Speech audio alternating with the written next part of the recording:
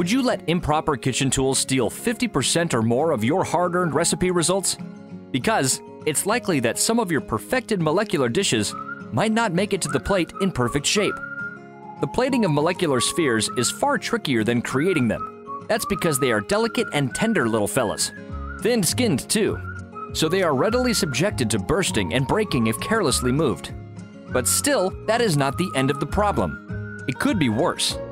Novices often break more than half of their perfectly formed spheres just trying to remove them from their curing bath. Then those tiny little pearls that make it out are often damaged while being improperly plated, winding up with a possible loss of 75% or more of all your hard work.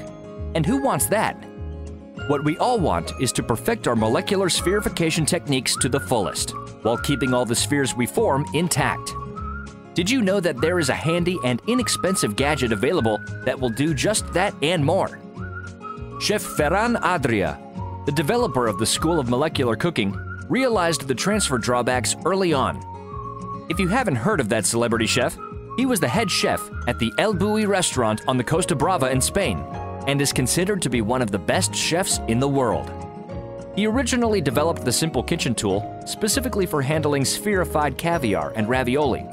But then he discovered that its finely perforated design can also be efficiently used to remove molecular spheres from the curing bath without damage to them. And it is not only ideal for pearl collection, but he could also use it in the presentation of his spherification recipes too. He called it his spherification spoon. He designed it in stainless steel.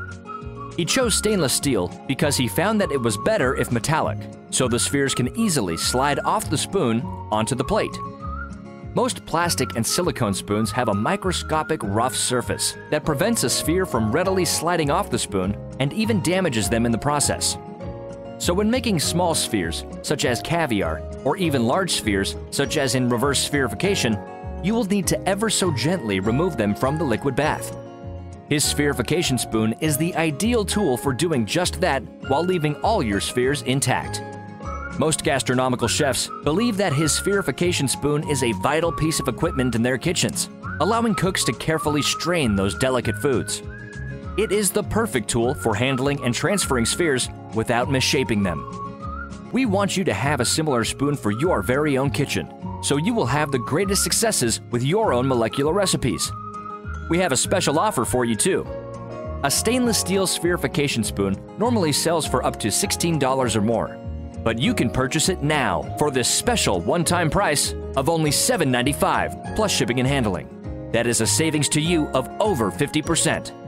We have a very limited supply at this price, and they are going fast, so you must act now before we are out of stock. We don't want to disappoint you. So get on board now, and we will ship it right away. You will be glad you did.